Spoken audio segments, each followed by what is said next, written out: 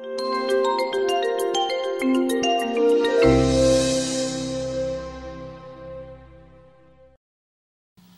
just good to be here and to be able to hear y'all sing.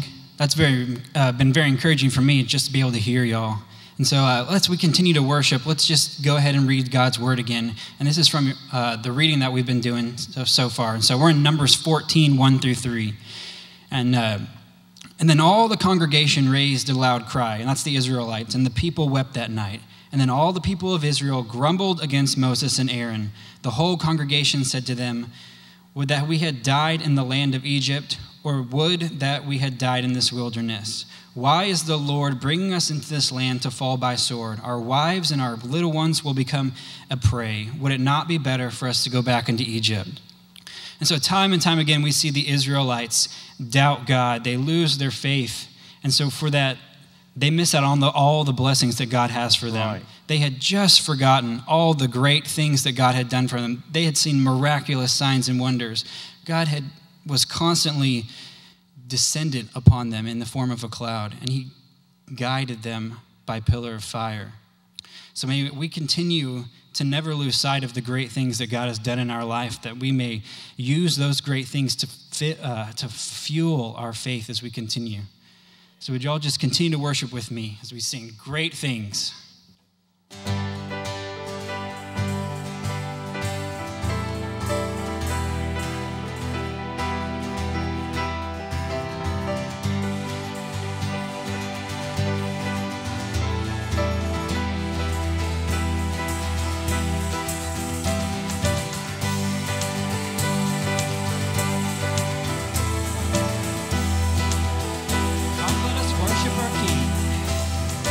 Come, let us worship our King. Come, let us bow at his feet. He has done great things. See what our Savior has done. See how his love overcomes. He has done great things. He has done great things.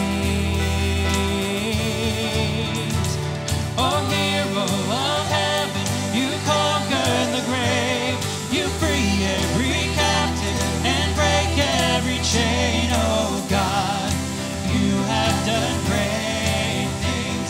We dance in your freedom, awake and alive. Oh Jesus, our Savior, your name lifted high, oh God, you have done great things.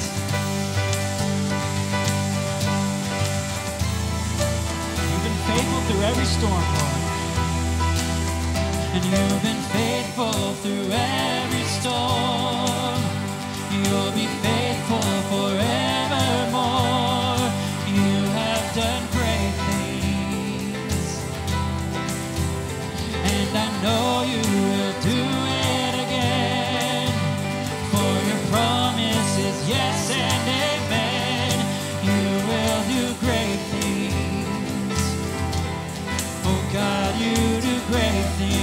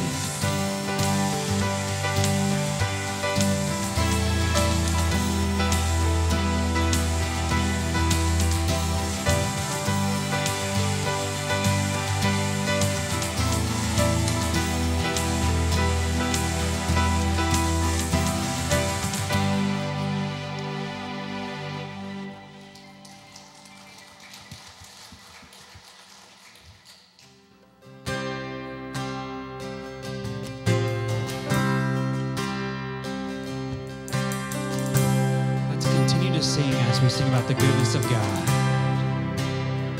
And I love you, Lord.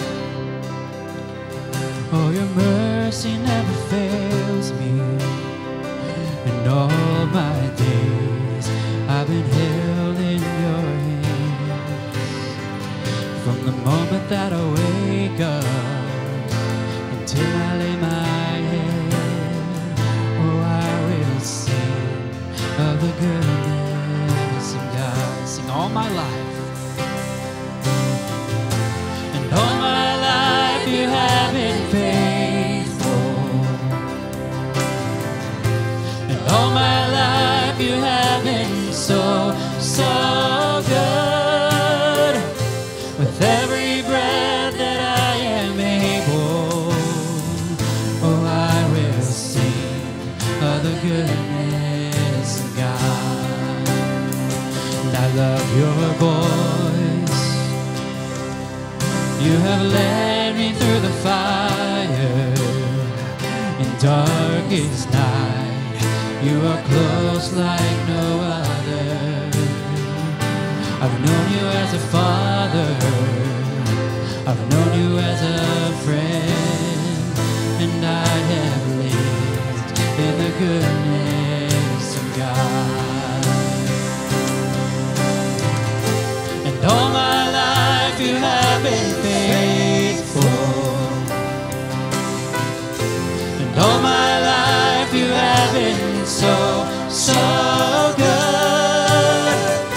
With every breath that I am able, oh, I will sing of the goodness of God. Your goodness is running after, it's running after me. Your goodness is running after, it's running after me. With my life laid down, I surrender now, I give you everything. Your goodness is running after, it's running after me. Sing all my life. And all my life you have been faithful. And all my life you have been so, so good. With every breath that I am able, oh, I will sing of the goodness of God. Has He been faithful to you this morning? Let's sing that again. And all my life you have been faithful. And all my life you have been so, so good. With every breath that I am able, oh, I will sing of the goodness of God. Oh, I will sing of the goodness of God.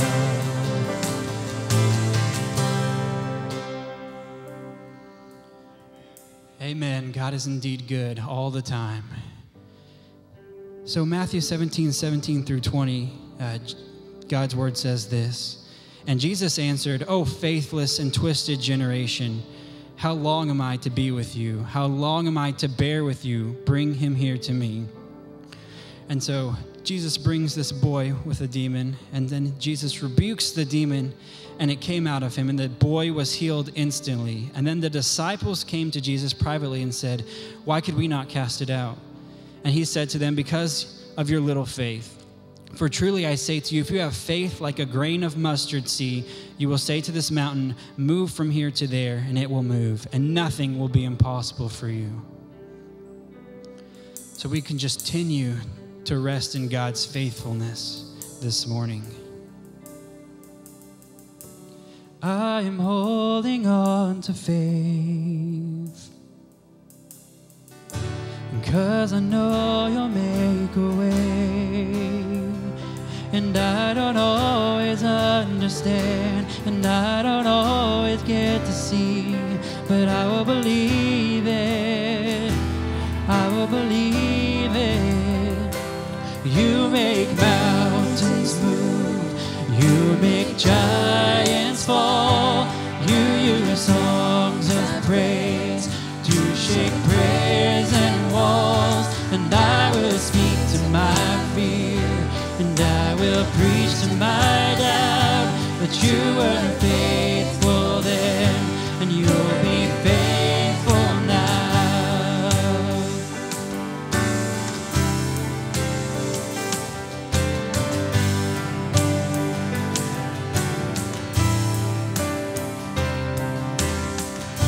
And I'm standing on your word. I'm calling heaven down to earth, and you will fight my enemies, and this will end in victory. And I will believe it. Yes, I will believe it. 'Cause you make mountains move. You make giants fall. You use songs of praise to shake prison walls. And I will speak to my fear, and I will preach to my doubt that you were faithful then, and you'll be faithful now. That you were faithful then, and you'll be faithful now. And I know you never fail. Yes, I know you never will. And I know you never fail. Yes, I know you never will. 'Cause you make mountains move. You make giants fall. And you use songs of praise to shake prison walls. And I will speak to my fear, and I will preach to my doubt that you were faithful then, and you'll be faithful now. 'Cause you make mountains move. You make giants fall. And you use songs of praise to shake prison walls. And I will speak to my fear, and I will preach to my doubt that you were faithful then, and you'll be faithful now. That you were faithful then, and you'll be faithful now. Let's sing, Great is Thy Faithfulness. Great is thy faithfulness. Great is thy faithfulness. Morning by morning, new mercies I see. And all I have needed, thy hand hath provided. Great is thy faithfulness, Lord, unto me.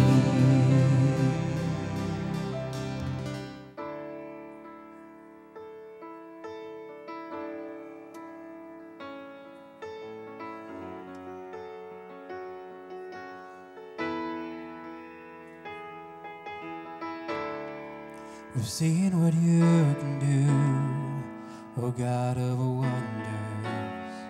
Your power has no end.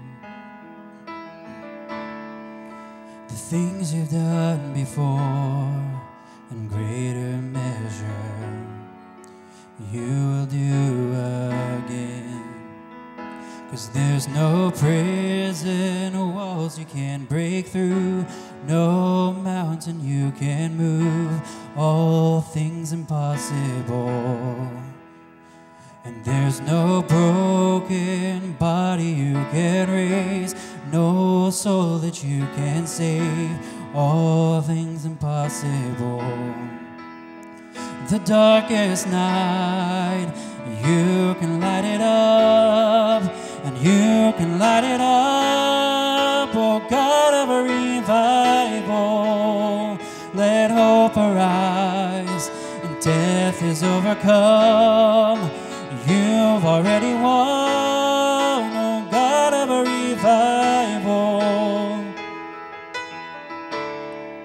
You rose in victory, and now you're seated forever on your throne. So why should my heart fear what you've defeated? I will trust in you alone, 'cause there's no prison wall you can't break through, no mountain you can move, all things impossible. And there's no broken body you can raise, no soul that you can save, all things impossible. The darkest night, and you can light it up, and you can light it up, oh God of a revival. Let hope arise, and death is overcome. You've already won, oh God of a revival.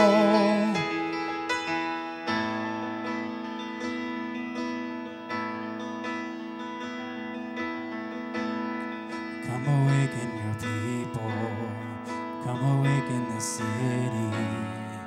Oh God of revival, pour it out, pour it out. Every stronghold will crumble, hear the chains hit the ground. Oh God of revival, pour it out, pour it out. Come awaken your people, come awaken the city. Oh God of revival, pour it out, pour it out. Every stronghold will crumble, hear the chains hit the ground. Oh God of revival, pour it out, pour it out. In the darkest night, you can light it up, and you can light it up, oh God of a revival. Let hope arise, and death is overcome. You've already won, oh God of a revival. 'Cause there's no prison or walls you can't break through, no mountain you can't move, all things impossible. 'Cause there's no broken body you can raise, no soul that you can save, all things impossible.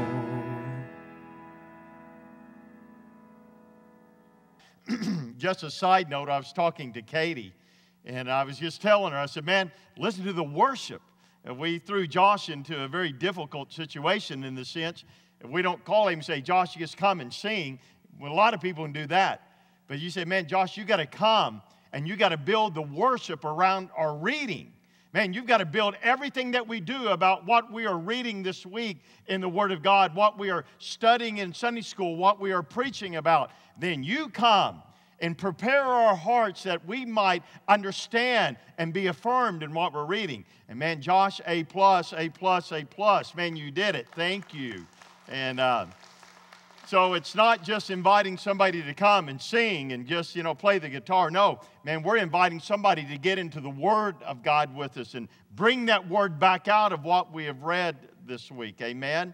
And so, man, we're grateful for that. In our reading this week, we've been studying about a crisis of faith. A crisis of faith. We find that there was a ship out in the ocean, and they found themselves in a crisis of faith. They ran out of water. They had no fresh water. And they knew they were going to die. The salt water couldn't sustain them. And even though they had water all around them, man, they needed fresh water. And man, in the moment of despair, they look out across that ship and they were able to see another ship. And through signals of flags, they signaled the other ship and said, we need water. And the ship that they signaled to signaled back, and they said to them, said, man, lower the buckets. And the ship was thinking, no, I know there's water there, but we need fresh water. And so they signaled back again to the ship and said, man, what we are needing is fresh water, or we can't survive. And the ship again signaled back and said, let down your buckets. And what they didn't realize, that they were at the mouth of the Amazon River. And for miles at the mouth, the fresh water pushes back the salt water. And there was enough there for them to survive. It was a moment of crisis for them. But sometimes in our lives, we find ourselves in the same situation as those on the ship. We find ourselves at a faith crisis moment. A faith crisis moment of whether we're going to see and live by our sight, by our emotions, or are we going to live by faith? And we find that we are challenged by that all the time. As family, as individuals, are we going to live by faith, or are we going to live by our own emotions? The Bible tells us, it tells us in the Word of God, that God is pleased by what? Faith. For the Bible says, without, say it with me, faith, it is impossible to please God. And we find ourselves today in our reading at a crisis of faith. The children of Israel have come to a very pivotal time in their history. And now they're going to have to decide whether they're going to live by their emotions, by sight, by their feelings, or whether they're going to live by the faith that they have in the Lord. Take your Bibles, if you would, and we find ourselves in Numbers 13, beginning with verse 17. Mark did a tremendous job on the lesson today, teaching us about grumbling. And we find today that they had a time of a crisis of faith in their life. Notice what happens in Numbers 13, beginning with verse 17.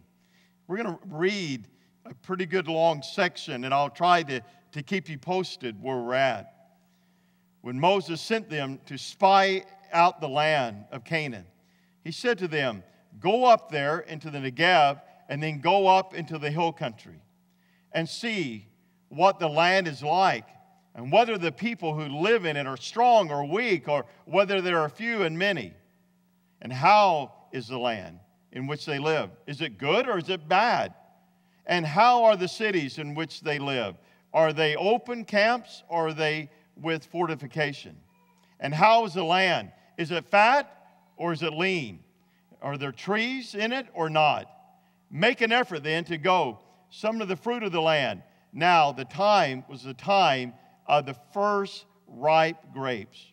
So they went up and spied out the land from the wilderness of Zin as far as Rehob at Lebo Hamath. And when they had gone up into the Negev, they came to Hebron. Man, you ought to circle that in verse 22. Circle Hebron in your Bible. We'll come back to that later. Very important. Where Ammon and Sheshai and Telmah and the descendants and Anak. And now Hebron was built 7 years before Zon in Egypt. And there they came into the valley of Eshcol. And from there they came down, and a branch with a single cluster of grapes, and they carried it on a pole between 2 men, and some pomegranates and the figs. And the place which they call Eshcol, because of the cluster which the sons of Israel came down from there, we're in verse 25. And when they returned from spying out the land at the end of 40 days, they proceeded to come to Moses and Aaron and to the congregations of the sons of Israel in the wilderness of Paran at Kadesh. And they brought back the word to them and to all the congregation and showed them the fruit of the land. Thus they told them and said, we went into the land where you sent us. And it certainly, notice these words, man, it certainly does flow with milk and honey. This is the fruit. Man, they're saying that everything that God said is correct. But notice what it says in verse 28. But, nevertheless, the people who live in the land are what? Strong, and the cities are fortified and are very large. And moreover, there's all the Sinis and Anak there.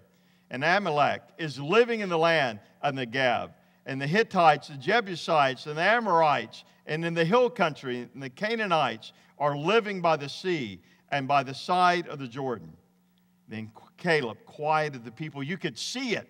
Man, you could feel the tension here.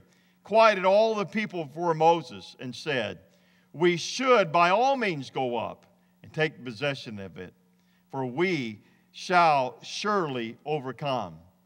But the men who had gone with him said, we are not able to go up against the people. A crisis of faith, right? Men, we're not able to go up against the people, for they are too strong for us. So they gave out the sons of Israel a bad report of the land which they had spied out, saying, the land through which we have gone, in spying it out, is a land that devours its inhabitants. And all the people who saw it, and are the men of great size. There also we saw the Nephilim, the son of Anak, are the part of the Nephilim, and which became like grasshoppers in our own sight, and so we were in their sight. What is it that we are to do as Christ followers when we have a faith crisis? When we are bumped up against those times in our life when fear, discouragement, despair, circumstance come against us, what is it that we are to do to be successful, to honor God when we have a moment of a faith crisis in our life? Listen, my friend, the first thing that we are to do, we are to take hold of the promises of God. Moses led now the children of Israel to this point in time. They are in the wilderness of Paran at Kadesh. And now they're ready to go into the promised land. Man, they're excited. It's been 400 years that they've lived in Egypt. And part of that time they were in slavery. And now they're ready on the brink to go into the promised land. Man, you could only imagine the excitement, the hunger of the people. But why were they so excited? Well, you think, man, that's obvious. Man, they get to go in the land. But there's much more than that. Much more than that of why they were excited. First of all, man, they were excited to take hold of the promise of God. First of all, because it was the land that God had promised for the Jews. Man, don't get wrapped up in the television shows. Don't get wrapped up in the political affairs. I'm telling you that the land of Israel is for the Jews. God has promised that to them. I know there was other people that lived there. I know there was other people that were there before them. But listen, God gave His word that the land of Israel is for the Jews. Listen to what it says in Genesis 13:15. For all the land which you see, He said, I will give it to you and your descendants. Genesis 26:3 says, sojourn in the land. And He said, man, I will be with you and bless you. For to you and to your descendants I will give all these lands, and I will establish each which I swore to your father Abraham. Genesis 28:13 and 14 again. And behold, the Lord stood above it and said, I am the Lord, the God of your father Abraham, and the God of Isaac. And the land in which you lie, I will give it to you and to your descendants. And we find they were excited to go in the land because why? This was the land that God had promised them. This was the land that God said will be yours. And all they needed to do was take hold of the promise of God. But second, there was an excitement because there was freedom from slavery. Man, there was going to be great freedom in the land. No longer would they have a taskmaster over them. They were going to be able to have their own home, their own dwelling, live before the Lord and rejoice before Him, man, it was freedom from slavery. And man, they were excited about that. But it's also rest from wandering. Rest from wandering. Can you imagine 40 years? That's about half of a lifetime for the average American.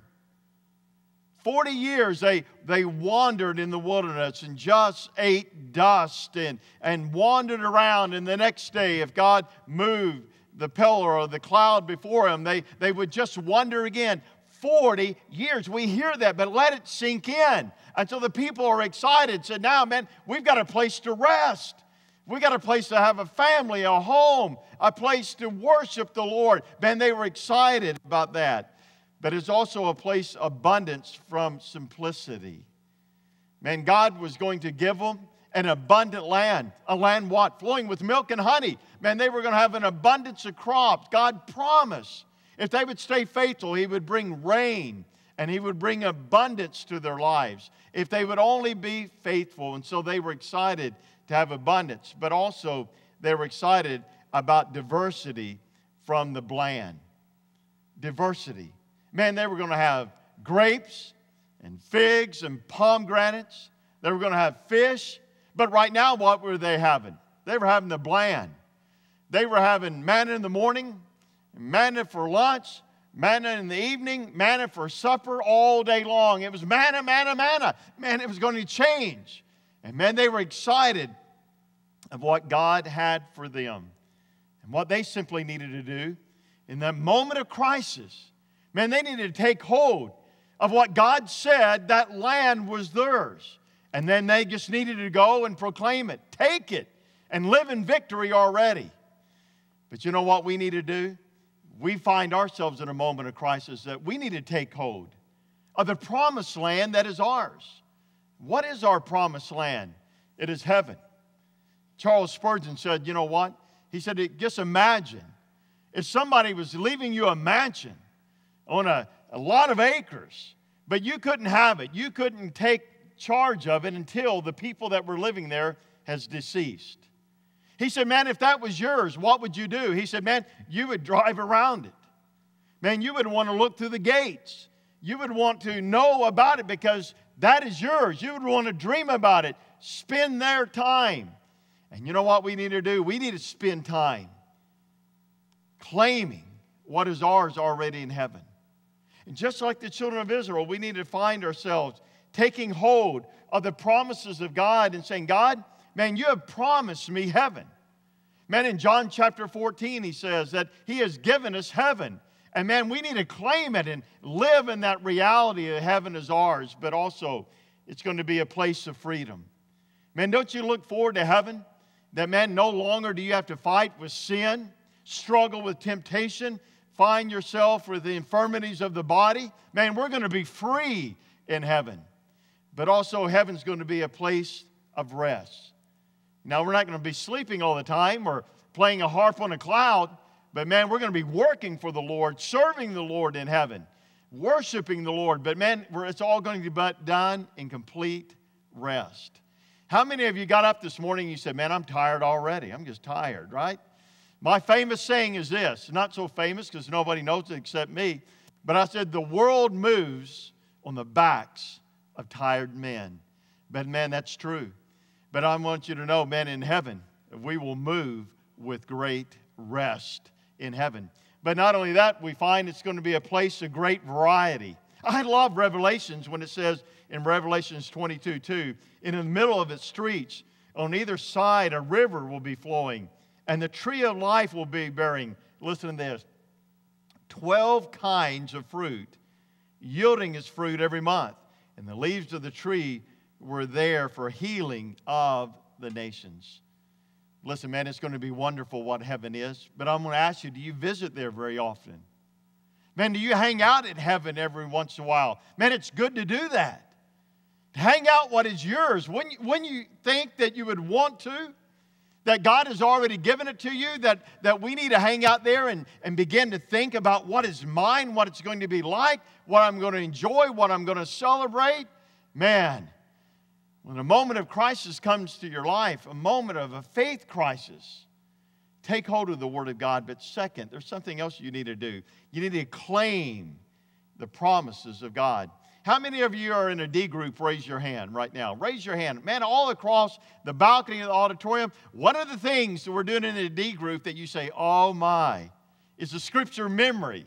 Man, your leaders, man, they pin you against the wall every week. Man, what is that verse? What is that verse? Man, we need those verses in our minds, in our hearts, that when we are tempted in a time of crisis of faith, that we can call that scripture out and claim it.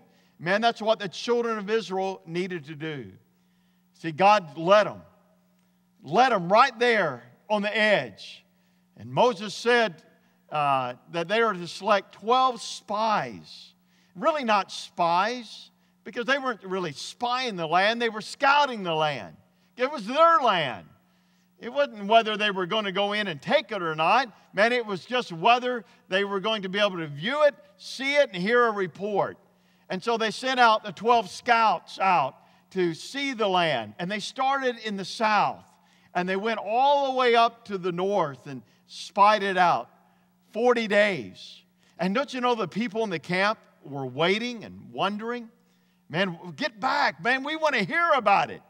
And they wondered what was happening, but they spied it out for that long.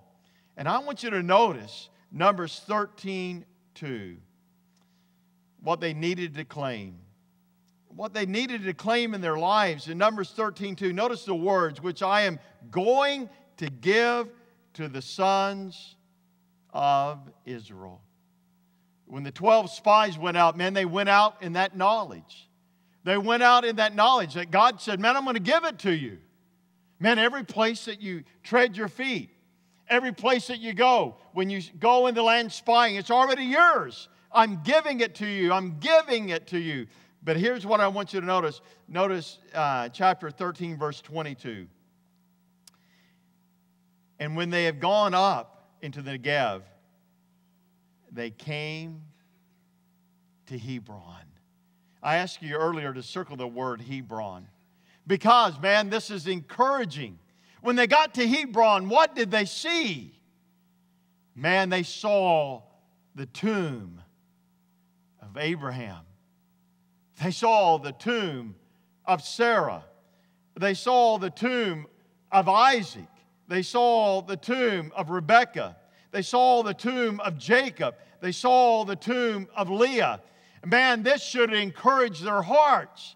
Man, this should have strengthened them. Man, they said, man, this is our land.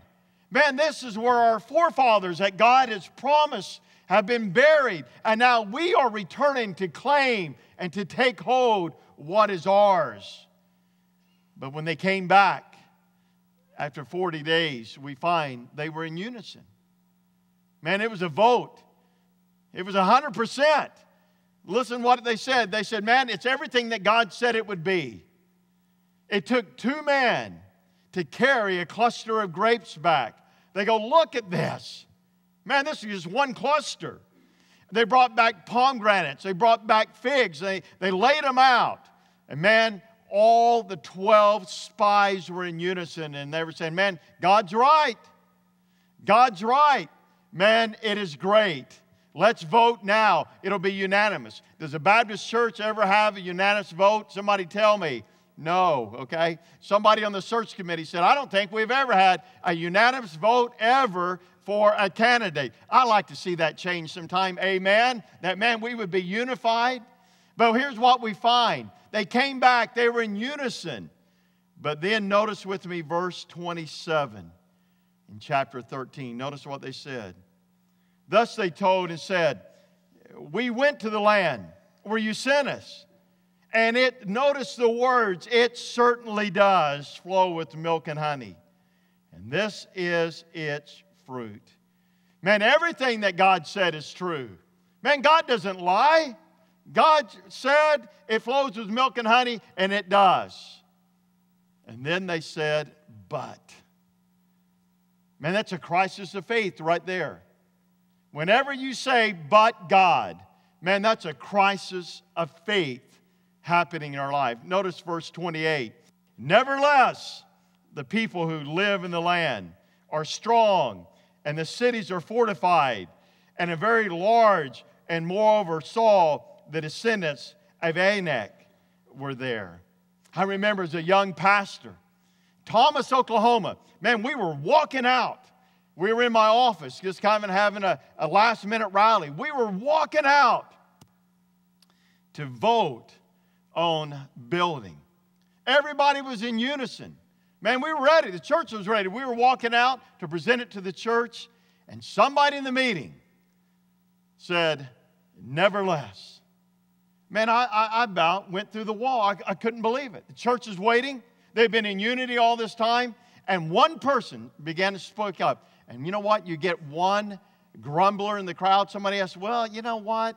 And man, it went on, and so we postponed the meeting. We postponed the meeting that was there, and we waited just for a moment. Here's what I'm going to ask us to do, if we would, just for a moment. I'm going to ask everybody to bow their heads for a moment. And if we have a doctor in the room, a nurse in the room, we'd ask you if you would go to the back of the church for a moment. Let's the rest of us bow our heads just for a moment, if we would. Let's pray. Heavenly Father, we pray right now that, Father, that you would give your help. And Father, we pray that you would just be with our people, and that, Father, you would provide the help that we need during this time. Heavenly Father, we pray and give ourselves to you, and we find, like the children of Israel right now, we turn to you and ask that, Father, that you would just do your work. And we pray this in Christ's name we pray. Amen and amen. Amen. And so we find in Numbers 28, man, the people cried nevertheless. And I remember leaving that time in my office so discouraged. We came back and we voted and went through and we built. But what we find, there's always that crowd that said nevertheless. And so we find that 10 of them, 80% of them said, man, nevertheless. Man, we can't go in. We can't take it. And we find 20%, only 2 that said that we could. I want you to notice what happened and what the report was. Follow along with me in your Bibles. First of all, they doubted. Notice in 13:31, notice what they said. We are not able. Notice how God is not a part of any of this. Notice the second thing they said. There was self-abasement. In verse 33, they said, you know what? We are like grasshoppers. Man, we're small compared to what those giants in the land are. The third thing, there was fear. Notice with me in Numbers 14:9, they cry out and said, do not be afraid. They were fearful during that time. The fourth thing that we see, there was clamoring there. There was clamoring that was going on. They were grumbling. Mark in 14:2.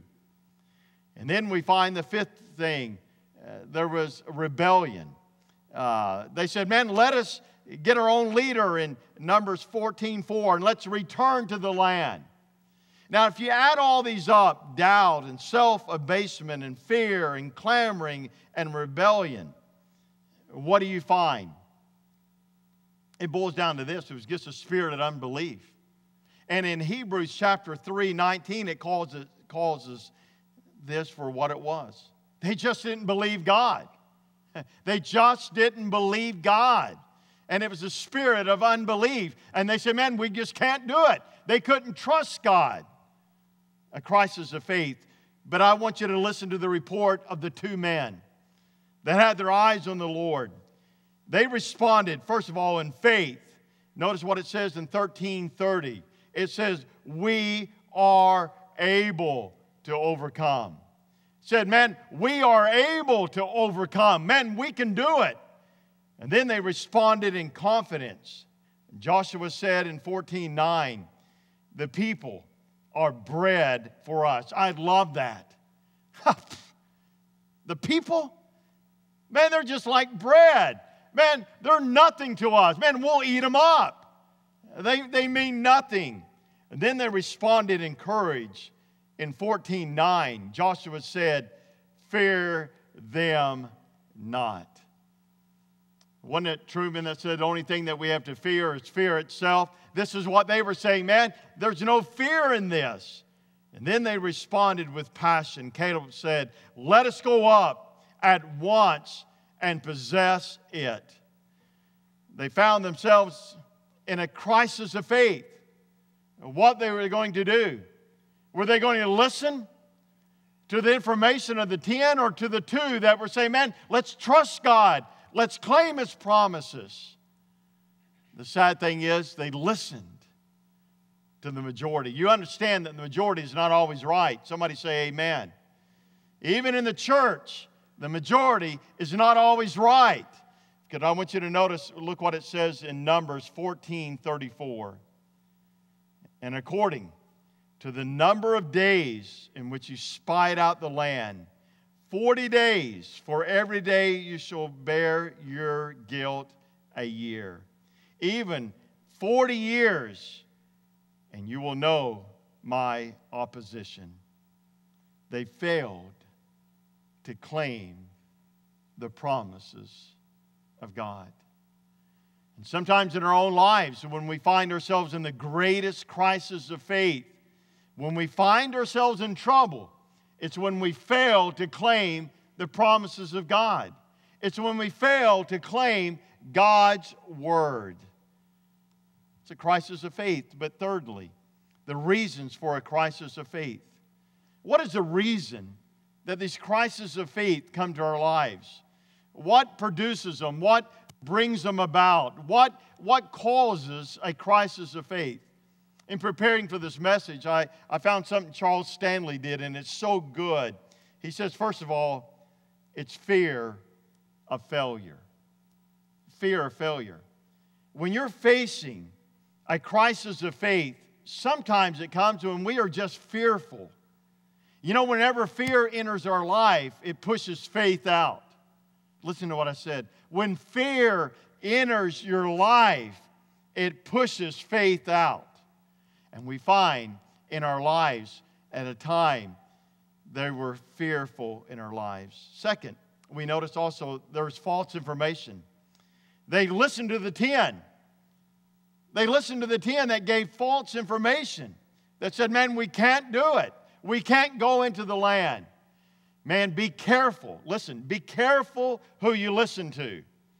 Man, don't listen to the grumblers. Don't listen to the complainers. Man, listen to the man. Listen to the woman. Man, that is filled with the Lord. Amen? Listen to those that are walking with the Lord, but they listen to bad information. Thirdly, failure to recall the Lord's past power. Man, here they were, 18 months out of Egypt. 18 months out of Egypt. God has performed all these miracles. God has divided the sea. God has fed them the manna. And man, they now have forgotten all that God has done for them. And many times in our own lives, when there's a crisis of faith, it's because we never go back and begin to claim, man, God, you did this for me. God, you saw me through this time in my life. And God, if you did that, man, God, you're going to work in this instance. And then we find it's a failure to see the circumstances from God's perspective. Man, they were saying, man, there are giants in the land. Man, we're just grasshoppers. But God was saying, man, they're nothing but bread to you. They're nothing but bread to you. You can take it. And sometimes we focus so much on the circumstances that we push God out. And we say the circumstances are greater than God. Fifthly, focus on the obstacles rather than on the Lord. Men, all they could see were the fortified cities. All they could see were the strong men. But God was stronger. God was greater. And so we find any one of these or a combination of these 5 can bring you to a crisis of faith. So here's what I want to ask you today. What is your crisis of faith? even in the church. We could have a married man that is sitting here today, and his crisis of faith is, you know what, I'm going to end my marriage. Man, she didn't do a whole lot for me. She's not that great looking. She doesn't have meals cooked. She's not that dressed up for me. And you know what? There's a lady in the office that meets all those needs. But you know what? My heart says it's the lady in the office is right. My emotion says the lady in the office is right. And you know what's happening to that man? And maybe it's you here today. It's a crisis of faith. Are you going to do it God's way and say, man, what God's Word says when He said we are to be faithful and true to our wives? Or are we going to do it our way? Or maybe for you, your crisis of faith is this. I've heard it in the church already.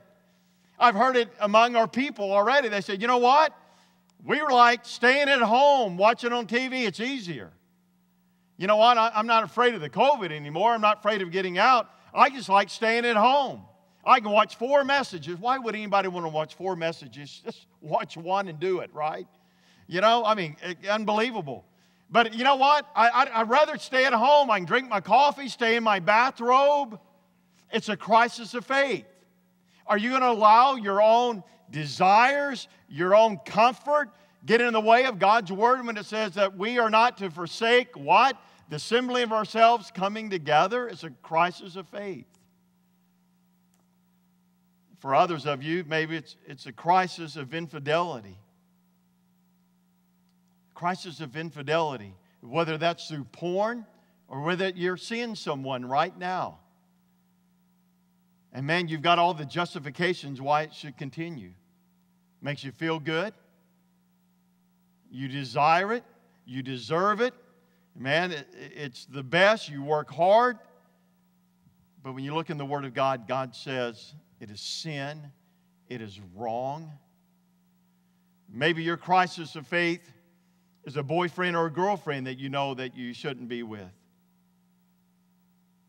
So I'm going to ask you today, what is your crisis of faith? What is your crisis of faith that you're dealing with right now that you're on the line? My friend, listen. Claim God's Word. It's the right thing. It's the best thing. It's what God would want you to do. And my friend, you will be blessed for it. I love the song. It says, in Christ alone my hope is found. He is my light, my strength, my song, this cornerstone, this solid ground, firm through the fiercest drought and storm. My friend, take hold of the Word of God. Claim the Word of God. And listen, He will see you through the crisis of faith. As your heads are bowed and your eyes are closed right now, some of you are in a crisis of faith. Some of you right now are struggling right now in a crisis of faith. Do I do it God's way or do I do it my own way? It might be in your marriage. It might be in your job. It might be an integrity issue. It might be with a boyfriend or girlfriend. But right now, you're in a crisis of faith. So let me ask you, man, are you going to take hold of the promises of God? Are you going to claim the promise of God? 40 years out in the wilderness. The wilderness of a breakup of a family. It's a wilderness of carrying guilt and shame. My friend, listen. Do it God's way. Do it God's way. Right now in your life, would you just lay it down and say, God, man, everything is pulling me the other way. Man, would you right now say, God, right now, I just put a stake down. God, I'm putting a stake down. I'm going to do it your way. God, I'm going to trust you. Even though my circumstances and even though everything around me says no, man, put it down and do it God's way. There's some of you here today that God has, man, been prompting to join this church. Man, you're putting it off. And you say, you know what? Man, I don't know if I really need a church home. Maybe next month, next year, 6 months from now. Man, your family, your children, you need a church family. It's a crisis of faith for you. Man, you're going to do it God's way, or you're just going to go, man, I'm just going to ease through life, cruise through life. Friend, it'll catch up with you. Man, everybody needs a church family. And there's some of you that are having a crisis of faith right now. You know God's calling you to surrender your life to Him. Man, you keep waiting. Man, I will if Tim will say something to me. I will if Tommy will say something to me. My friend, Christ has already spoken to you. Man, you get up from where you are in a moment. You come to the front. Tim will be here. I will be here. And man, say, man, Satan's not going to win today. Christ is going to win. I'm going to do it His way. Unashamed, I'm coming to Christ today. Some of you, God's calling to a special service. Some of you made God's calling to Christian ministry. Man, why don't you step out and say, man, I will receive that call. Don't put it off. In a crisis of faith, man, do it God's way. Heavenly Father, man, we face those times in our lives of those crises of faith that come along. Help us, Father, to be like Joshua and Caleb, to say, you know what? Yeah, it looks difficult. It looks hard. It looks daunting. But man, we're going to put our stake, our faith, our stock in God. And man, we're going to do it that way. So Father, we pray that you would have your will and way in this invitation. And we pray this in Jesus' name. Let's stand and sing. Joshua, you lead us, please.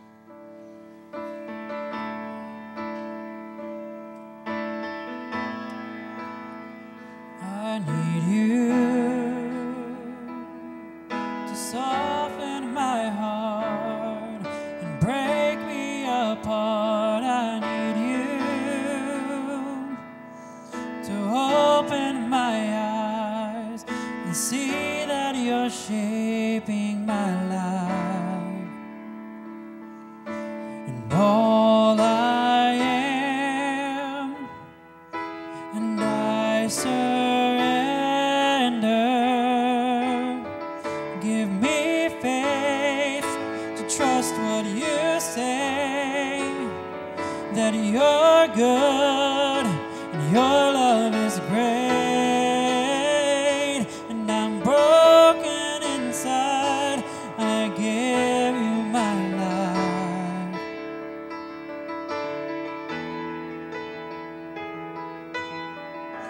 I need you to soften my heart. Somebody say amen. Break me apart. I need you to pierce through the dark and cleanse every part of me. And all I am, and I surrender. Give me faith to trust what you say, that you're good